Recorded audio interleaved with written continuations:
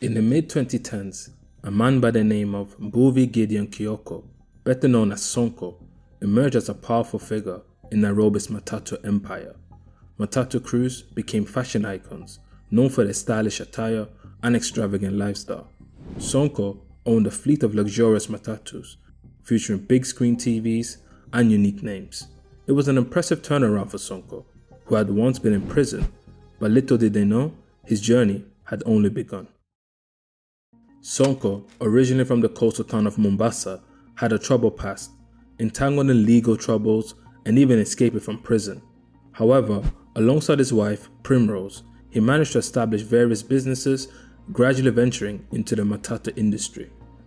Sonko's rise to fame was fueled by his ownership of luxurious Nganyas, the elaborately customized minibuses that became symbols of Nairobi's rebellious culture. Adorned with neon lights, booming music, and vibrant artwork, these Nganyas were a testament to Sonko's wealth and power. Nairobi's political scene was shaken when Sonko, an audaciously dressed man, emerged on billboards. He soon became known as a boss, or a Sonko, which is Nairobi slang for a rich person. His flamboyance and opulence brought him fame and fortune, but also attracted allegations of corruption and involvement in drug trafficking.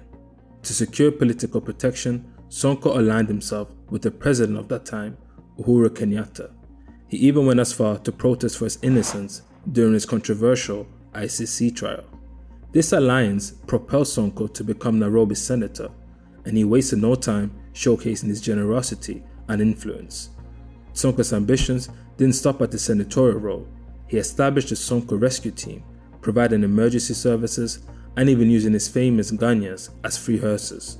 Critics questioned the affordability of his ventures, but Sonko, confident in his abilities, dismissed their concerns.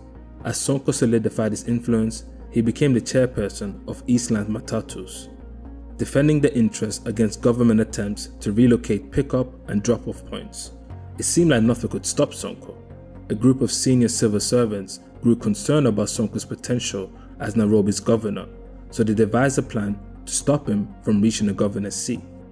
Their first objective was to prevent Sonko from obtaining a certificate of good conduct, highlighting his criminal record.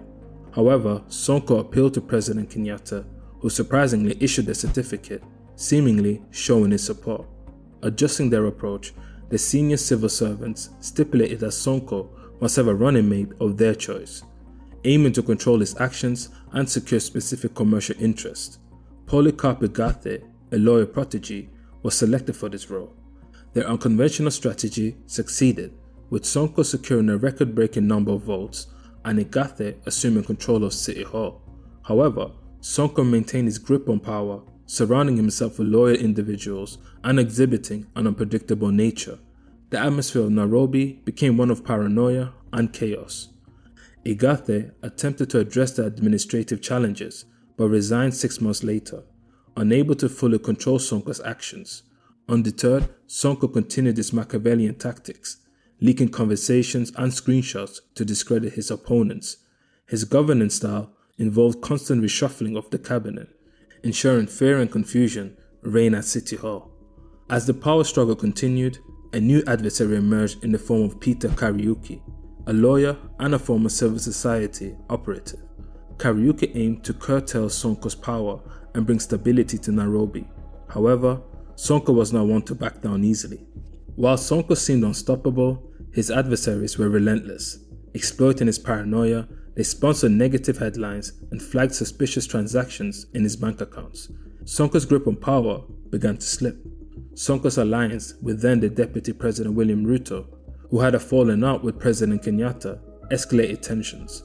Kenyatta summoned Sonko and instructed him to surrender Nairobi County functions to the national government. Reluctantly, Sonko agreed, but it was clear he had been put in his place. Within a month, the Nairobi Metropolitan Services was established, effectively taking over the city's governance. Sonko's impeachment followed as he refused to sign funds to the new entity. Disgraced and bitter, he lashed out, leaking incriminating records and publicly accusing the president's family. In response, President Kenyatta admitted to orchestrating Sonko's removal and had him arrested on terrorism charges, claiming he ran a private militia. Sonko's downfall was swift and dramatic, The once untouchable Matatu king had now fallen, leaving behind a legacy of controversy and power struggles.